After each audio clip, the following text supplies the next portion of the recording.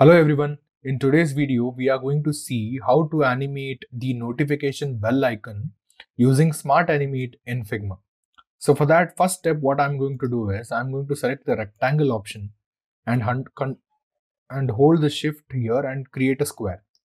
And then I'm going to increase its corner radius by, let's say, 120, or no, let me increase it so that we get more of the corner radius. Okay.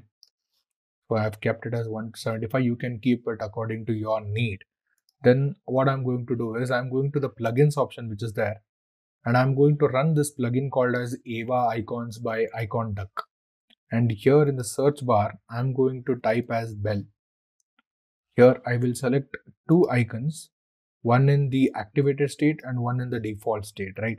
I'm going to keep this activated state aside and bring this default state center aligned to this rectangle. I'm going to change this color to red color. As you can see, right, all the bells which are there in your apps or in your desktop, most of the time they are all red in color, right? And after this, what I'm going to zoom in a little bit. Then I'm going to create a circle. Okay, let me take this much circle and also keep the same color which is there with the color picker. And I'm going to sweep this arc by 90 degrees and increase its ratio by 60%, and again sweep it back. And what I'm going to do is I'm going to bring this circle inside the rectangle and send it back. Okay, now you can see that it is behind, right? Next, what I'm going to do is I'm going to create a frame so that all these things come inside a frame.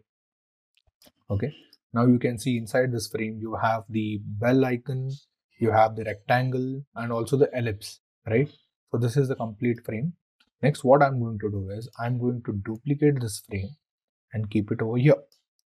In this frame, what I'm going to do is I'm going to increase its bell icon size, let's say by a little bit with the whatever the normal size is there, right? I'm going to increase it a little bit. You can see here it is 1224 pixels, right? Because I have zoomed in a lot, so that's why you can see that much in big number. Whenever you zoom out and do it, you'll get a minimum number. Next, I'm going to copy this one and paste it over here. Here, what I'm going to do is I'm going to remove this bell icon and keep this one in between. Also stain this color with the color picker. I want to keep the color consistent. And let's see what is the size over here. It is 1224 pixels, right? I'm going to do the same over here, 1224. And bring this to the central aligned. Then the last thing what I'm going to do is I'm going to again duplicate this frame and keep it over here. And now I'll need to bring it back to this size. So what is it? Is 897, right? I'm going to keep it as 897 pixels and again bring it in the central line. Now whatever you had to do in the design mode is complete. Now let's go to the prototype tab. Here I'm going to select the first frame and bring it over here. Here I will select options such as while hovering. Okay, while hovering and navigate to the frame 2. And here I will select as Smart Animate, right? Let the default options be ease out and with 300 milliseconds. Now I will move from frame 2 to frame 3.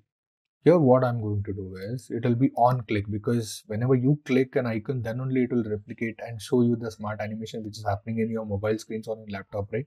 So for that reason, I'm keeping the interaction as on click, and it will navigate to the frame 3, and I have selected Smart Animate.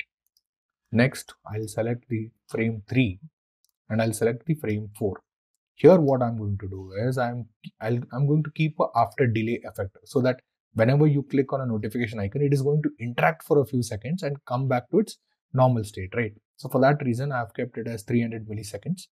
So after that, now the prototyping is also done. Now let's move to see how this smart animation has done, right? So let's move to this animation, and it will take a while to load. Let it load. Okay, I'm going to press Z over here so that it will fit to screen. And you can see whenever I hover, right, it is enlarging. See, whenever I'm bringing my cursor over here, it is getting bigger, right? So let me click on it.